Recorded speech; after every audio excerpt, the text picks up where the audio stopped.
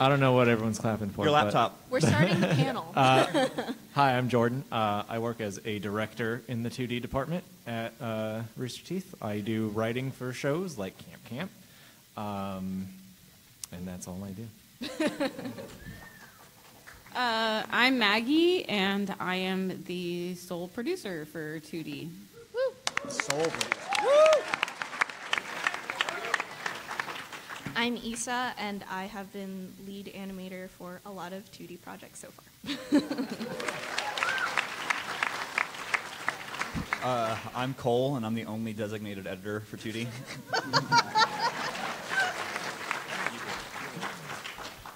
I'm Jordan Battle. I'm just an animator. Just happy to be here. He's just happy to be here. We have one more introduction Jordan wanted to make. This is our friend the platypus. You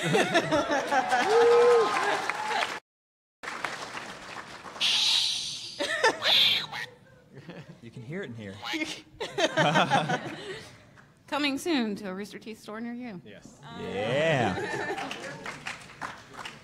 So yeah, I think the way we just wanted to start this out was just kind of to give y'all a brief overview of everything that we do, as well as point out the various people from our various departments that are here today with us. We're going to start with a retrospective video that Cole put together using his editing skills. I do good.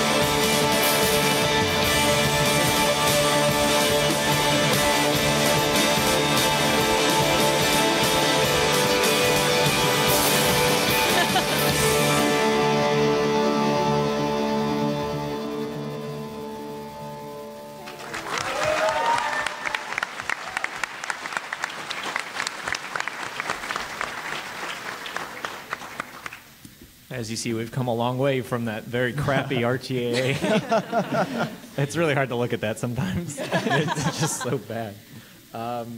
Yeah, so there's a peek at some of the other projects we've done, like the Battle Slots trailer for our games department. I think the only thing that wasn't on there was the World of Remnant. Yeah, the World of Remnant. For that's right. Ruby. Yeah. That's okay, because that's the only thing I didn't direct. So. Yeah. It didn't matter. We didn't need to see that. That was the only thing Carrie directed. But yeah, it's been quite a journey so far. Yeah. It's kind of weird because basically the way that 2D evolved was Jordan was working off-site, making these fan animated stories to the podcast, and then Rooster Teeth invited him to come in and work full-time on that.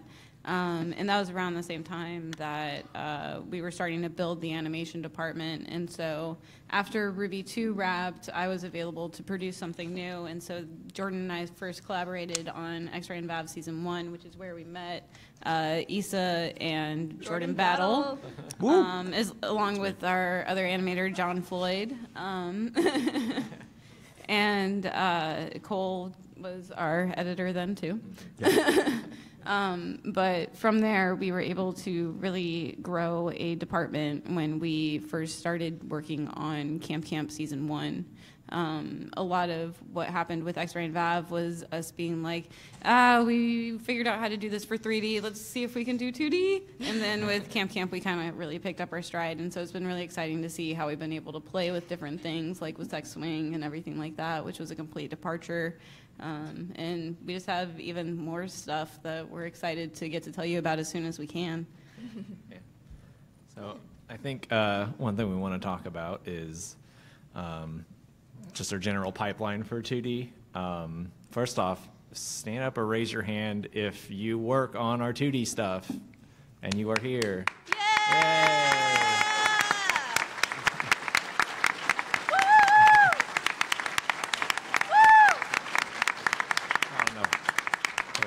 People stand. So how do you want to do this? You want to go over? I'm reading your thing. Okay. I'm on the first thing here. So it all starts with writing. So if we're just talking about Camp specifically, it's you get the 4 writers for Camp are me, Miles, Gray, and Carrie, and we'll go in a room together and start coming up with ideas, and then if people want to team up, they'll like take that idea and write it together, or we'll just branch out, call dibs on one, and go ahead and write it. And then it goes through like final polish pass and stuff through me and Miles.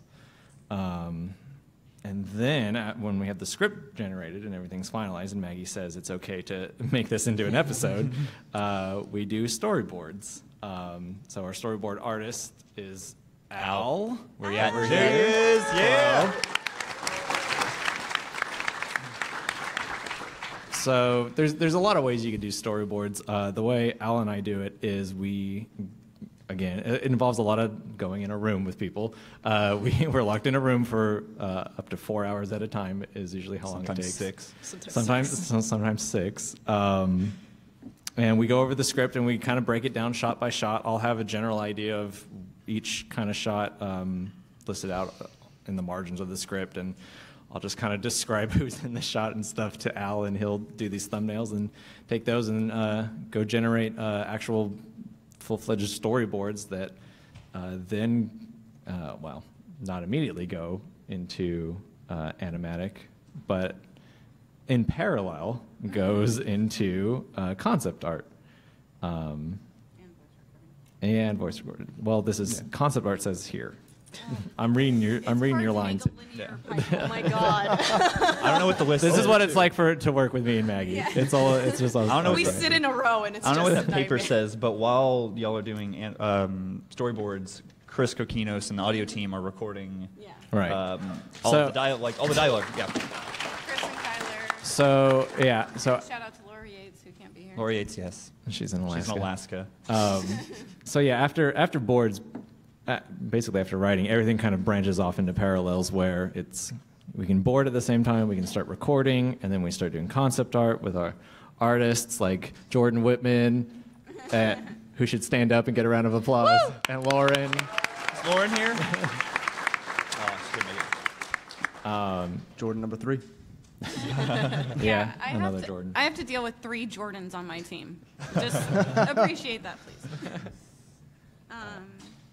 You can handle backgrounds because Okay. you do that stuff. Yeah, so what's kind of unique about our pipeline is that we only have Lauren and Jordan Whitman in-house as far as our artists, but we have background artists that work remotely, and so we give them notes for everything they need, reference from previous seasons, things like that, and they bring us back PSDs that we can put into the show, and it's cool. I don't know. Yep, that's how that works. Yeah. Also, while that's going on, we take those concepts, and if they're props, they get modeled, and if they're new characters, we have to rig them and stuff. And this is where Yssa comes in, because Yssa knows how to rig characters really well. Yssa and Battle. And The Battle. whole team, basically. I was gonna let Yssa we all take do it. Yeah, we all do it. Everyone, our small but mighty team is. I'm going to repeat that. Our team is small but mighty, and that means everyone in our team has to wear multiple hats. So a good majority of our team knows how to animate, but they also know how to rig a character properly in the software that we have. Yeah. So it's a very intensive. How many people do we have that are 2D only? That are animation only? No, just like in our 2D department. I guess that's the same. How many people make Camp Camp? At least, yeah, 20. Around 20. Yeah. Small but mighty. It's about 14 people actually in-house, though. Yeah, that's right. We also, when we talk about audio, near the end of the pipeline, so of course everything's animated in after the model and rigging. In fact, we can go over the kind of the process. We have a little process video we could show, kind of the progression from just animatic to full-fledged animation.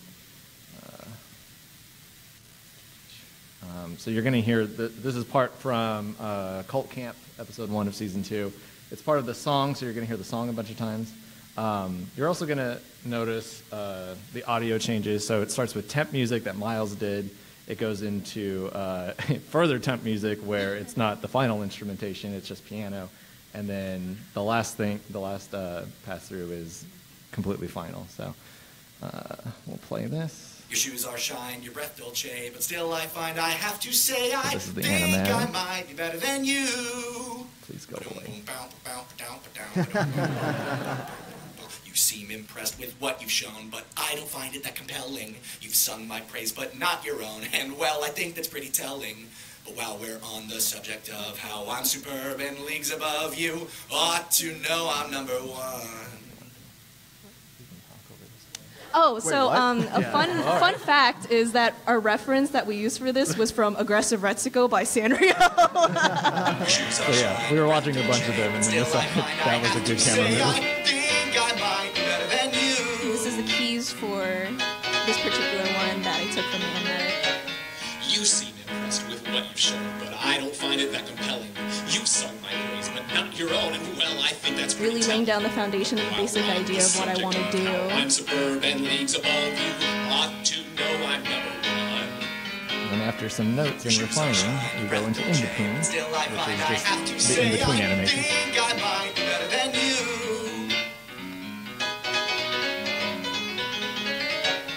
You seem impressed with what you've shown, but I don't find it that compelling. You've sung my praise, but not your own, and well, I think that's pretty telling. But while we're on the subject of how I'm superb and leagues above you, ought to know I'm number one. Your shoes are shine, your breath dolce, but This will have all the composite work and final effects.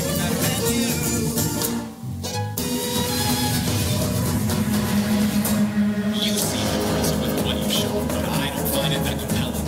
You've sung my praise, but not your own, and well, I think that's pretty telling. But while we're on the subject of how I'm superb and leagues above you, ought to know I'm number one. Makes a big Yep. difference. Yeah. So you can see you can see how. Oh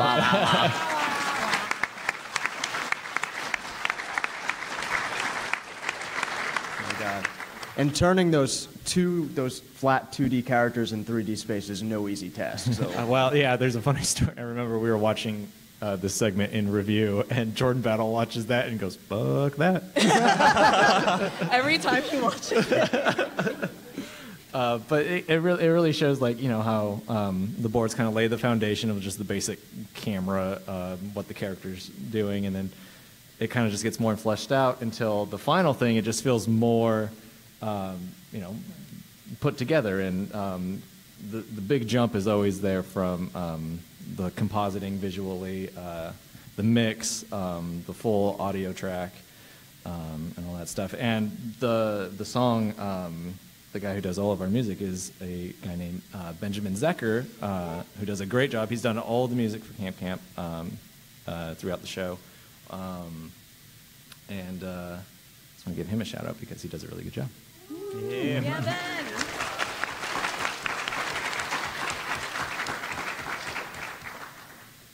So there's also, editorial. Yeah. Just Cole. So yeah, Just me. Cole, you're. We get help from others too. Yeah. Nope, they don't help at all. When Go away. when Cole's gone, sometimes None of them help ever. we need Richard's help. Cole, you're here, so why don't you talk about Yeah, your process? Because you kind of touch it just as much as I do. I get yeah. fingers in all the pepper patches. So yeah, it starts like after it goes to boards and audio, and they give me all the pieces, and it's like, okay, we actually need to time out what talking sounds like, which is Cole interesting- explains editing. Yeah, which is interesting because like whenever you talk, you don't think at the pace at which you're talking, or like when you're having a conversation with somebody, it's like, okay, you need to pause and let them talk, but if you pause for too long, then it sounds really awkward. So it's, I'll go in and do a first pass normally of, we normally do a 3-pass for every actor, 3 or more, and it's essentially picking the best take. So whenever you hear somebody talk, it's also hearing, okay, they delivered this line in this way. The person's responding, how do they respond? Do they respond like they're angry, happy, sad? What's the tone of the scene? And it's kind of shaping the scene going forward, so that way whenever we pass it off to animation, they kind of have a good framework as to how people are talking, as well as like what they're saying. What does that mean?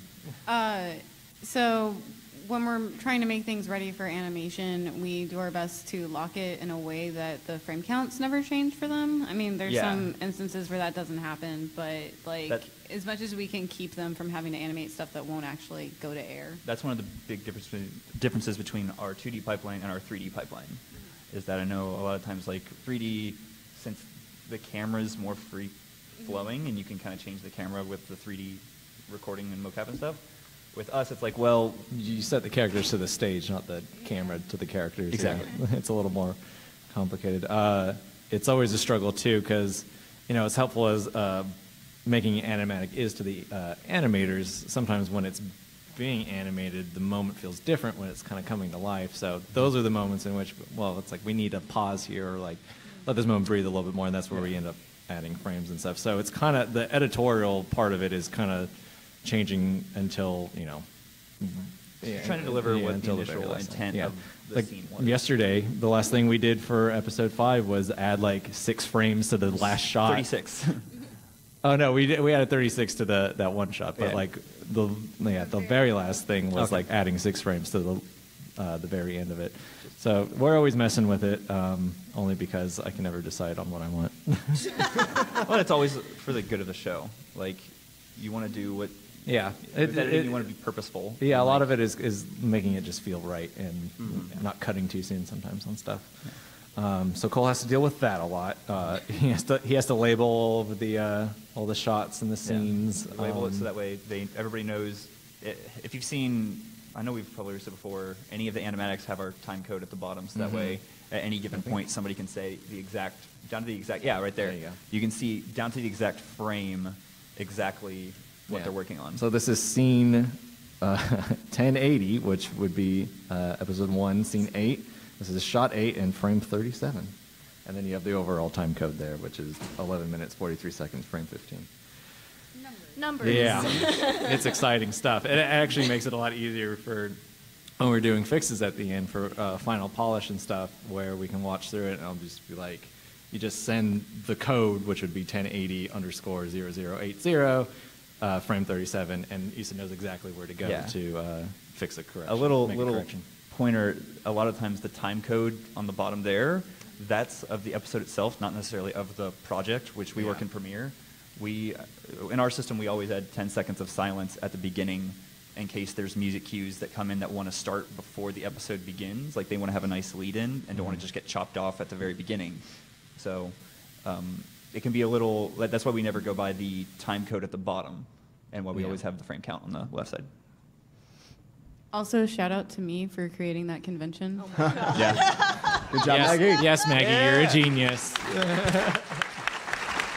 Spreadsheets are cool.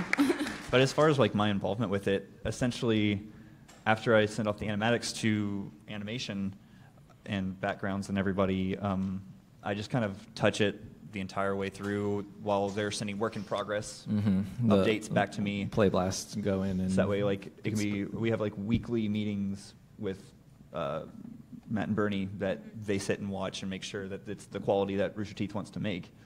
And so, yeah, that having those weekly updates is kind of what, after animatics, what my role in the pipeline turns into. So Battle. You what? When you get an assignment from Maggie, walk us through the process of how you take a scene to completion. Well, the first thing I do, I message you, and then Good answer. if you're available, Jordan will come to my desk, and then he'll kind of act out the scene in front of me. He's always doing crazy stuff with his hands, and I try to bring that into the scene. And then I cut it, delete a whole bunch of drawings from the animatic, and then I just start keyframe it, send that to Jordan and Yssa for approval. They tell me what to fix, and then I just keep working from there, and then hopefully I finish it on time. You forgot layout, but it's okay. Well, I mean, I dropped the characters in, yeah. You just knows from the beginning. So yeah, we have 3 reviews every week where everyone comes together and we watch everyone's in progress stuff. It's to help so everyone knows what each other's working on, what kind of notes are being given, kind of seeing what everyone else's animation looks like, and whether or not everyone else can pick up on other stuff. There's a lot of fun instances where I'm doing it. There's a lot of fun instances where something that we might like or something that other people like from other people's animation, they'll borrow that in their own animation, and that's the whole point of us trying to do review as well, is that we're a team and everyone grows with each other. So sometimes we'll have really little visual gags and stuff, or things like we affectionately call the Andrew mouth. That's exactly what I was going to point out. Yeah, That thing spread like wildfire. And our animator Andrew started doing this chewing mouth thing. That's kind of cute, where it looks like there's a line and then it looks like the character's chewing. It was really cute. At first we were like, that's kind of off model, we never had that. And then suddenly everyone started doing it and we're like, all right, fine. Well, then it turned into, we need to stop doing this as much. Every closed mouth was that same mouth. It's too good. Reviews is also where the Neil Raptor arms came from, right? That's right. So if you see Neil, he's always up here. Yeah, everyone Yeah. everyone really latched onto that, and now Yeah. Neil Raptor arms are Yeah, it was a this- default pose in his library. It was one of those cases where early on in the show, when we were animating the characters for the first time, and Neil just awkwardly holding his arms like this, and somebody was like, he looks like a raptor, and he's so awkward, and then it just right then and there became a character trait. Yeah, those are I think the most significant thing, that collaboration. This show doesn't get made by one person. Exactly. It's each scene is the culmination of everybody in the department. One thing Bernie says a lot is everything is writing, so it's not just the script, it's everyone else touching it, like the timing, the comedy beats and the timing for edit, the funny quirks the animators can put in, and sound effects, it goes all through the pipeline, and it's what makes everything... No, I didn't notice. I didn't mention producing. Doesn't really that. Sorry. And the last part of any episode of Camp Camp is we get the soundtrack in, which is just we use as our end credit song. So a big shout out to Richie Branson, who's doing all of the songs this season.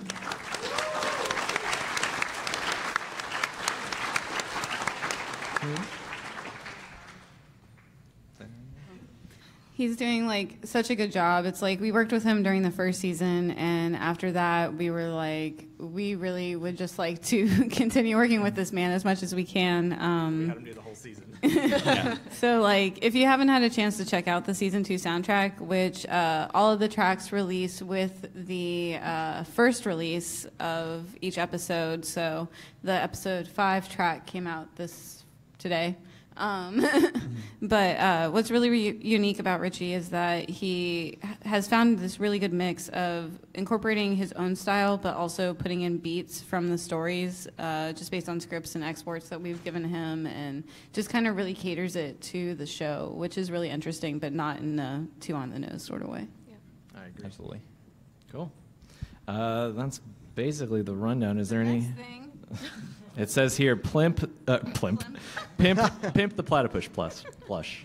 So here it is. It's the only one we have right now, so we can't give it away. But it should be in the store pretty soon, we hope. It whacks. Well, hisses first. Whack. Then Whack. Hiss, then whack. Whack. Okay, this will be the real No, it didn't do it. Perfect. Amazing. TV ready. I don't know if you can hear it, but it whacks. Believe us. The tail is super soft. And then just kind of I'm sold. So do you guys want to go kind of talk about our experience with working here? So kind of starting like where you went to school and stuff and how you ended up at Rooster Teeth and then how your responsibilities have changed since you got here. Oh boy, I'll go first. Yes. Yes. Start in the middle. Hello. I went to California College of the Arts in Oakland with a major in animation. So went to like a liberal art school kind of a thing, and it's the Bay Area, so everyone's pretty liberal there too. Graduated, I did a job in LA and then Rooster Teeth. Sounds like you robbed a bank. Pulled off a job in LA. I did a job in cool LA, mill. and then I noticed that Rooster Teeth had an opening for 2D animators. Fun story is that I think I tell this often is that working at Rooster Teeth was actually my 5-year plan at that time. Like, oh, this is a goal, I want to go there, and suddenly this opened, and I was like, oh God, I guess I'm doing it now. Which was great. They got back to me, and I was able to start working as a regular animator on X-Ray and Vav Season 2. And then since then, I'm here now as a lead animator, which is really awesome, getting to work with Jordan, Maggie, and like the rest of the team. I can't believe how much we were able to accomplish, especially with such our limited resources and just how much we all collectively feel like a family. Yeah. Like, we hate each other and love each other. Well, yeah, it's a lot falls onto everyone, especially the animators. Like so much responsibility of like modeling and rigging, and they do layout on their own, which is like unusual. They do animate without background. Yeah. It is amazing that like the jump. I feel like the big jump in quality from X-Ray and Vav Season 2 to Camp Season 1 is a lot due to the fact that we hired really great animators, and all of you are great. So let's give them a hand again because they deserve it.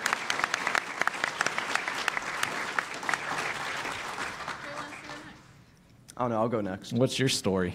I don't know. Like, I'm going to try to condense it as much as possible because I would think that my story kind of starts in high school. And I was taking my first art class ever, and I was just kind of drawing. Did I say art school? High school. You said high school. You said high school. All right, never mind. High I'll keep school, art going then. So I remember I was in high school, and I was in my first art class drawing, like, panel drawings, kind of like a comic book. And my whole career choice was, like, I grew up in Louisiana, so I was like, I'm going to go to LSU, become an architect. That's, like, the only creative career I know of. That's what I'm going to go do. And then my professor or teacher was just like, have you heard of Savannah College of Art and Design? Like, you should probably apply to go there.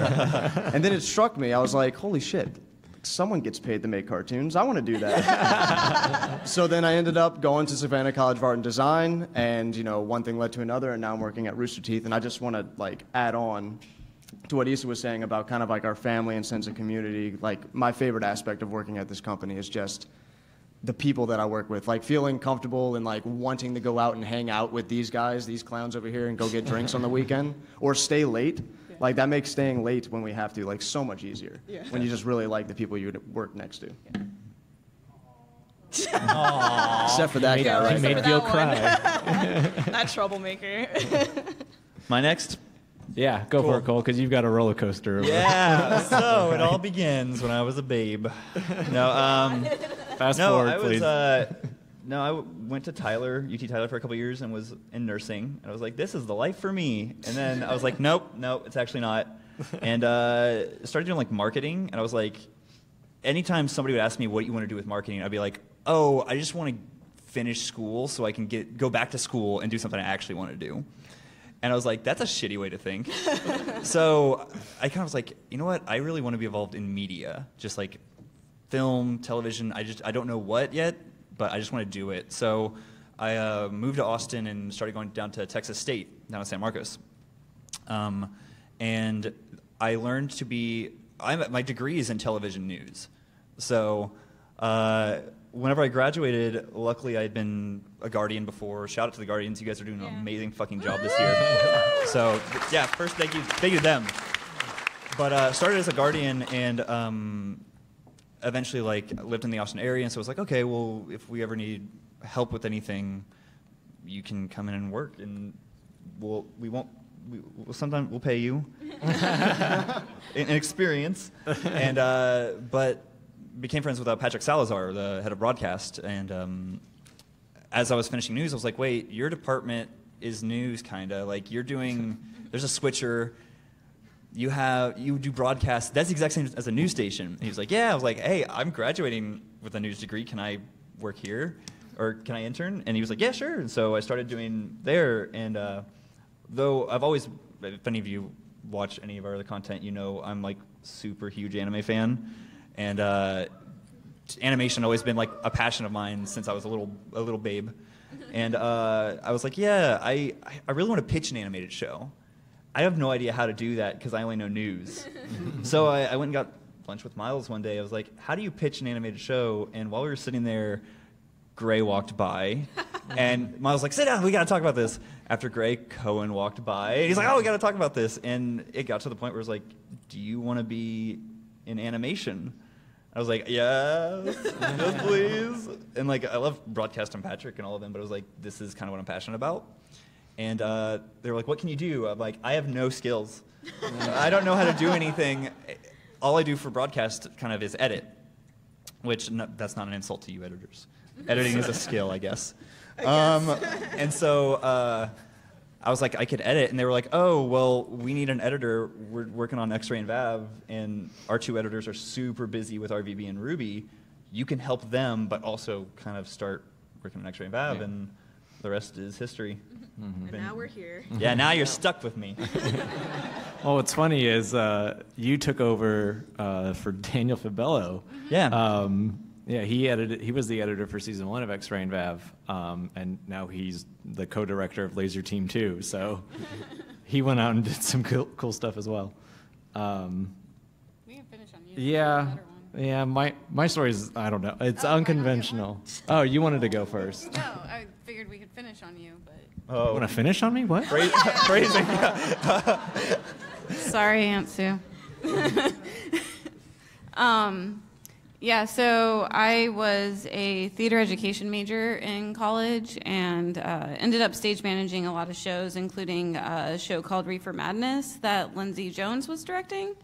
We were really good friends in college, and so she found out about a production coordinator job that was opening for Ruby Season 1, and so I jumped on that and have been working at the company since then. After the first season of Ruby, I worked for Yvonne doing production budgets throughout the company and Alan in sales. Neither of those were really great for me, but luckily Ruby started again, and then as the 2D department grew, I kind of just moved over to that.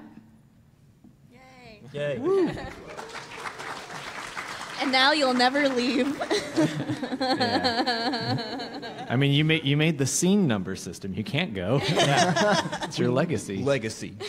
I was always interested in cartoons and stuff. I guess I didn't really think about how cool cartoons were until I started trying to make them. The first thing I ever animated was the first episode of RTAA, which we saw at the beginning of the panel, which is why it's not good. But I just decided one day I was just really bored, and I was watching a lot of Homestar Runner DVDs. So I was like, it can't be that hard. I'm going to try to make something like that. It can't be that hard. You just push a button. Well, they use very limited animation. Animate button. Exactly. He knows. So yeah, I was able to figure it out, and did a couple. I started with RTAA, and then like Gus saw it, and eventually, it was received so popularly that I was like, I got to keep making more. So it was actually just a way for me to learn. kind of teach myself how to animate. And yeah, soon enough, when I ended up moving out here, I was kind of just still the only 2D animator for a couple more years until we went out and hired our first lead animator to do X-Ray and Vav. And then so we did season 1, season 2, and then I was still working on RTA on the side until we got more animators in and we were able to kind of share the load of RTAA, and eventually just kind of stepped out of animating it at all and moved fully onto writing and directing. Still trying to learn all the time, being non-traditionally educated. I didn't go to school for animation. I just kind of watched my favorite shows and try to pick up what I could learn. And so I definitely learned a lot from you guys, all of our animators and stuff. So it's been pretty crazy. Sniff. That's for everyone. Everyone claps. We already showed that, right? Yeah. Okay.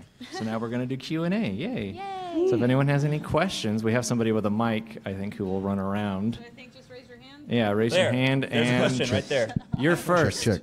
I found him. He's on the edge. No. Oh. Mike's over there. Oh. Yeah. There are That multiple. guy. That guy. That Stand guy. up. Him. Stand up. Yeah, Yeah, you. Yeah, There are you. lots of people standing up to get confused. Everyone's leaving. They don't have questions. We- Oh. Hello. So the first thing I want to say There's is Taylor. my senior year, which was just this past year of high school, the end project for my animation class was to do a report on an animator, and I did my report on you, Jordan. Baller. Sorry. Did you get an F? I'm sorry. Well, considering I got the highest grade in class. The reason is Where were you when I was in high school? my teacher was like, my teacher asked the class, "Does anyone know who this is?" And the room was silent. Oh, okay. Hell yeah. Bring it back down. But my question was, I'm going to be attending Texas State this coming fall. In cats. There we go. Keep going. I'm going in as a pre-major for communication design, and was wondering, just to the whole panel, what would be the best things to get to start off with, just working with animation software and all that stuff. Ooh. Yeah, we can kind of double team on this. Basic programs you definitely should kind of start out, need to know.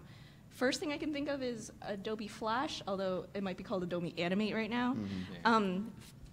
That's pretty basic enough for you to get a gist of what the other programs are like. It's how I learned, so it's the only. I don't know how to use Toon Boom though. So Yeah, Flash and Animate are pretty good. The program that we use is Toon Boom Harmony, which is basically Flash on steroids. It's fucking fantastic. I mean, basically anything to get your first, like, the 12 principles of animation out of the way, and then once you got a solid foundation in that, it's just a matter of learning the program. Yeah. Just working on things. Just do it. Thank you. Yeah, of course. and if you want 3D animation, Maya is good. So Ooh, who next? This one. right here. Hello. Hi. You're right there. What are a couple of things that you wish you would have known when first starting out in your animation career, or anything that led to it? I wish I minored in business. Because, like, I mean, a lot of the work out there is freelance, and just knowing how to figure that stuff out is super. There is a burgeoning independent animation community out there that is not studio based like us, and a lot of people who are getting their animation out are doing it on their own. So that's actually a very good point. You need to know how to sell yourself, and really need to know how to, like, not downsell yourself either, but really appear confident and keep going and learning from all your past projects and stuff. Yeah, I guess what they don't tell you is how hard it is. Yeah, and there's taxes too. Yeah, once you get out in the job market. Yeah, you have to be an adult. Yeah, I think the biggest thing I would try to tell myself is to actually finish stuff.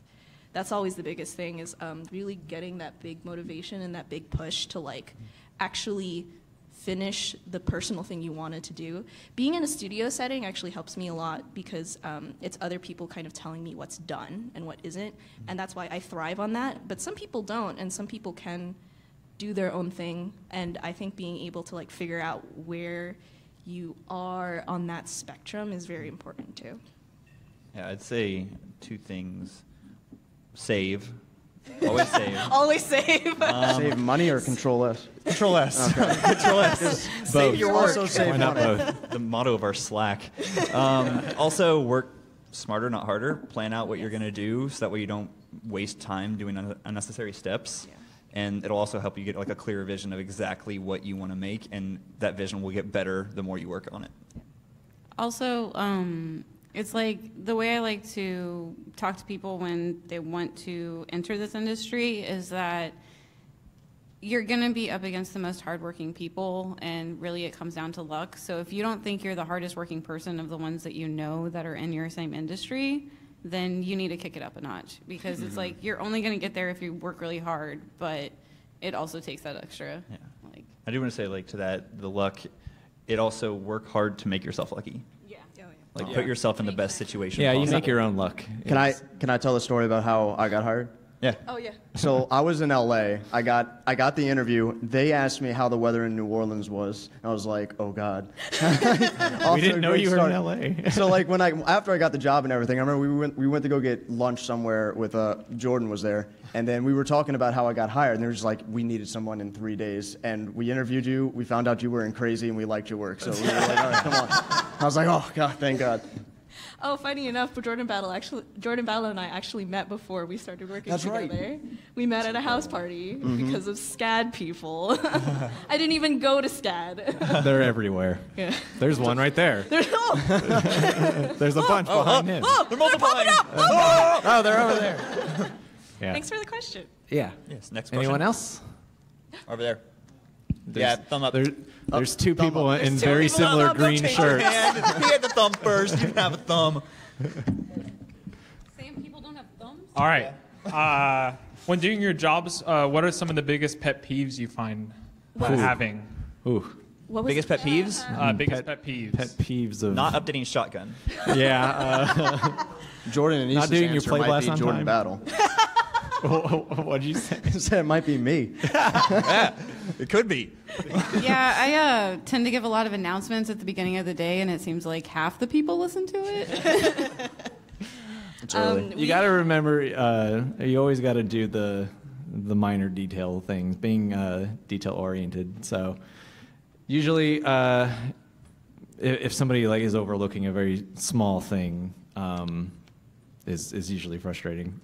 It or builds up. when Jordan Battle decides to do a joke in review, and like we'll do a play blast that's like A joke playlist. yeah, that deliberately has like a funny face in it or something that he was just like waiting for someone to laugh at. That's That really hasn't happened funny. since season 1. I think most of our pet peeves ultimately come down to breakdown in communication. Yeah. Like that's why Maggie's motto is communication is key.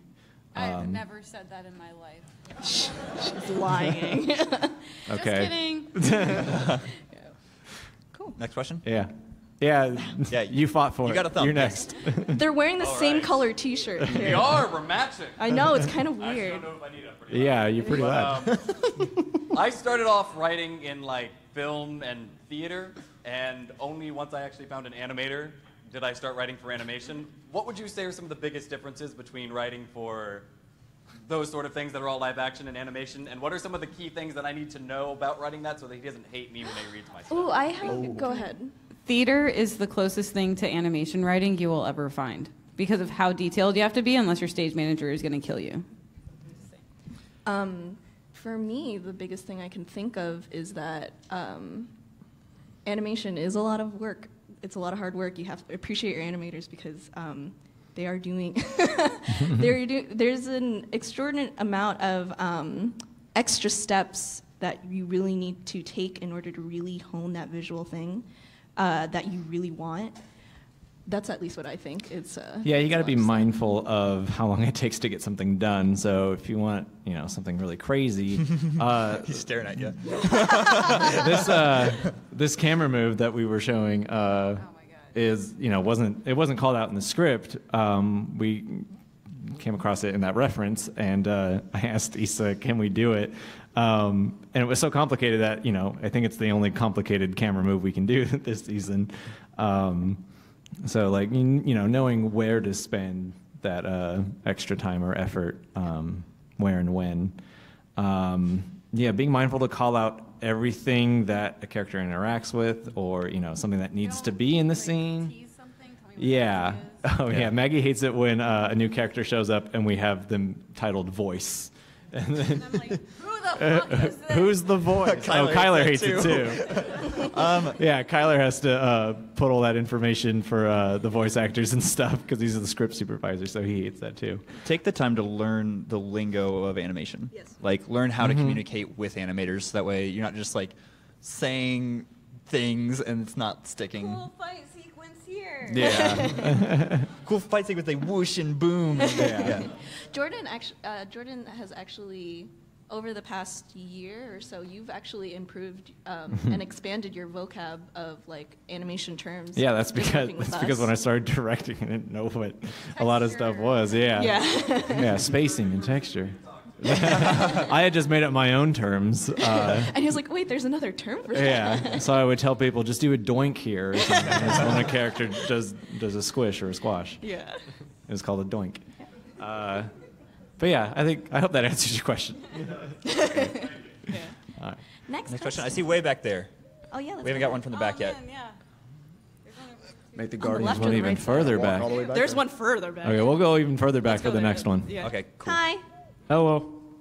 Oh, I just want to say I've been a big fan of you guys for a long time. Oh, thank you. I just finished my freshman year of college at Edinburgh Congrats. University. For those of you who don't know, best school on the East Coast for animation. Okay, I was wondering if it was actually in Scotland. And my major is animation, and I just want to ask, I don't know if this is the best place to do it, but what are some of the tips or tricks I could use to get a start with you guys?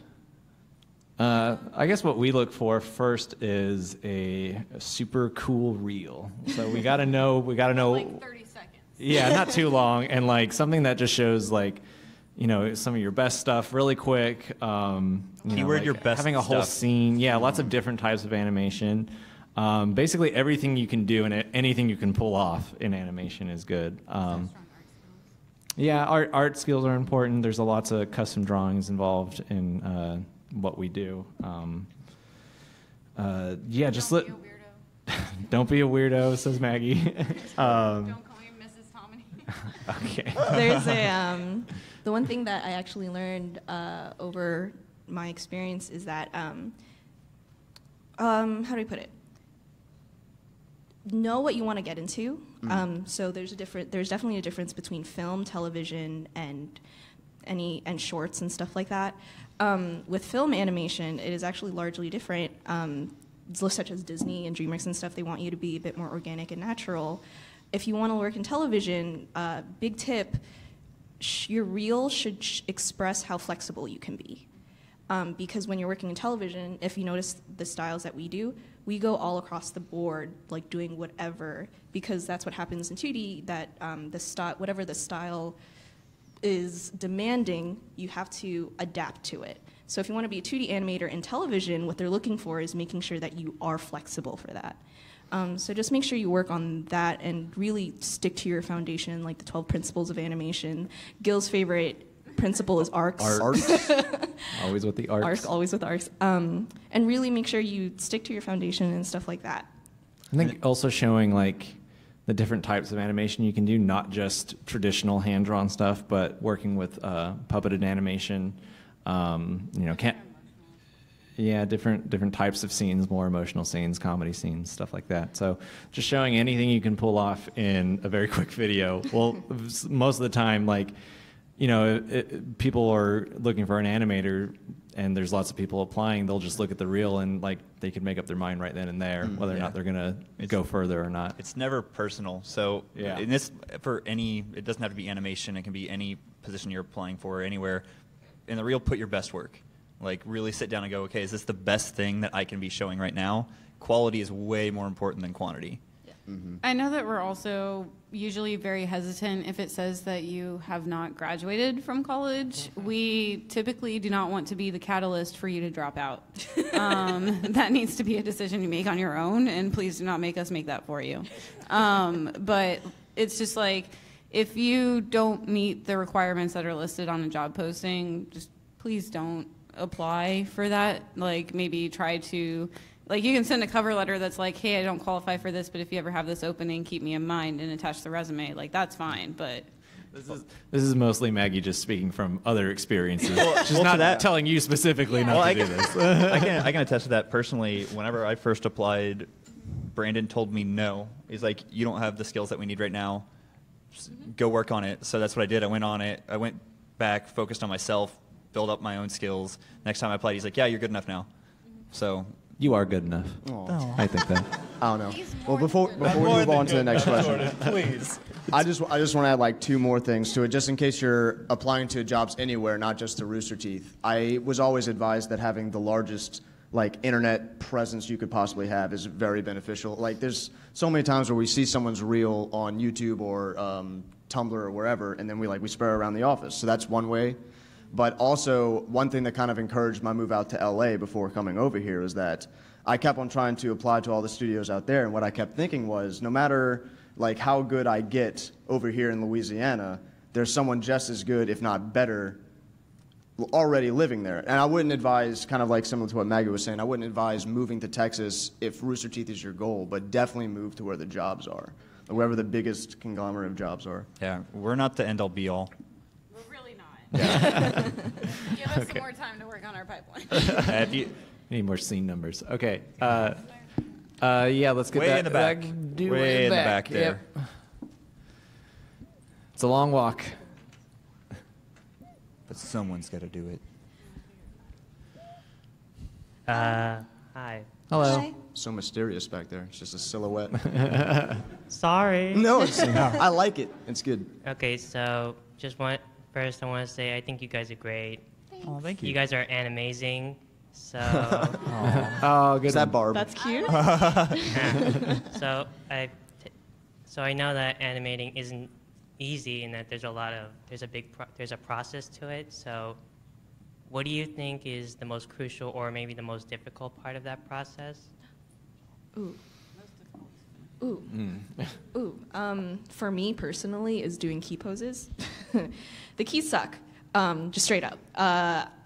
Part of key posing is essentially you're making your to-do list. And making your to-do list from scratch is really hard because for me, I'm basically critically thinking for 3 hours. And for those 3 hours, it's not just me critically, for me personally, I can't just critically think about this on my own because everyone else is trying to talk to me to tell me to do other stuff too. So that 3 hours extends to like 5 hours and me going like, what are these keys? What do I do? That's the crucial part for me for animation, is making sure that to-do list is set, because then after that, it's easy, because then you know what to do. Speaking as just the director, is the most crucial thing is making sure you explain, when it gets to animation, make sure the animator has everything they need to just knock it out as quickly as possible. Making sure you're pointing out things as the process goes so that it doesn't become too big of a problem to correct something. Yeah. And that means catching scaling issues in the layout, key poses you don't like when they do the key pose pass, when it gets to in-betweens, whether or not pose to pose is fast enough, just so that if a scaling issue is 3 iterations later and you were like, let's change this, that kind of just mucks up the whole thing. So yeah, being mindful of that. For me, it really comes down to actually hitting our schedules, like for the entire pipeline, but really just starting with writing. If we have scripts early enough, we can get enough of the process started that we can have parts of the pipeline pull ahead far enough that we can kind of not have to crunch. Other factors go into that, but like, for example, right now we're releasing episode 5, but we're already about halfway into animation for episode 9. So it's like, there's still a lot more we have to do to that stuff, but we're still able to stay far enough ahead because the writers kept on track, and so storyboards could keep on track and art could keep on track, and like, yeah. It's a domino effect. Yeah. I mean, I'll just go. Like, I think Yssa and I's mind are like almost opposite when it comes, because I mean, it's the technical things that like I can't stand doing. But I mean, like, it's the rigging the characters. I just want to animate. Like, what I would say my specialty in animation is actually kind of more of the traditional, just hand-drawn. Like, I want to get in there and just start making the things move. So it's like the pre-planning and stuff like that is my most difficult parts. I think it just comes down to personality and what you prefer doing. Well, I think we have time for one more question. Yeah, 4 minutes or right there. All right, animator friend. Run. It's okay, you're doing great. You're doing great. Yeah. All right. Thank you. Look at him go. You mentioned this earlier, and I was actually wondering, what goes into pitching an episode pilot for a series? A lot. A lot of stuff. It's a lot. Yeah, you want to talk about this? You know more about it. Yes, I do. So we have a few different people in different positions that kind of get to see the pitches as they come in. We have open calls for pitches from people within our department as well as the company at large, as well as pitches that we get from outside groups. So for example, if like we see someone that we think is really cool on the internet and we think that they're like someone we'd love to work with, like we might start working on a relationship with them.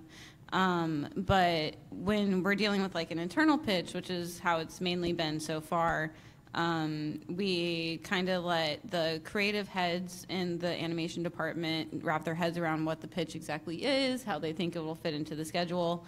And then once we've done that, we present the idea to our executive producers as well as our programming director. And then if it goes through approvals for that, then I create budgets, and those have to get approved, and then it's just this whole slew of stuff. As far as creatively speaking, I think having it be as kind of like developed as possible, like, you know, yeah, when you have an idea, you want to flesh it out as much as possible, and even go as far as like having concept art, maybe even like a spec script. Season overview. Yeah, a summary and outline for the season. How it's marketable. Yeah. Like how you stuff can like sell that. your product from it. Yeah. There's a bunch of stuff you can consider to just try to sell it as much as possible. I think what gets the creative people excited is just having a cool story with lots of cool characters, a neat idea. There was one more thing I forgot, but just having it be cool. I think the really important part is making sure that whoever you're pitching to actually sees what you're seeing too. Yeah. The visuals help a lot. As well as make your pitch fun. Like, I mean, people who are looking at pitches are going to see hundreds of pitches anytime they're looking, maybe. So, like, if there's anything you can do in your pitch to differentiate yourself from everyone else, like whether it's the wording, I mean, if you're like, oh, it's X meets X with a result of Y, so if you're like, oh, like just have better way of wording all that. And I would definitely make sure that you have the opportunity to show the pitch to people that you trust and to have as many collaborative voices helping you out with everything that you can. It's like, I've already harped on it enough in this panel, so you know how much I harp on it to the team, but it's like having some clear communication with collaboration with other people, like that's really the only way that you're going to get the best work out of yourself. Yeah, don't surround yourself with yes men. Like, listen to opposing opinions and learn from them. Yeah. Yes, Cole. You said it. Okay. Well, that's all the time we have. So Thanks for thanks everyone for coming. Hope you learned something cool.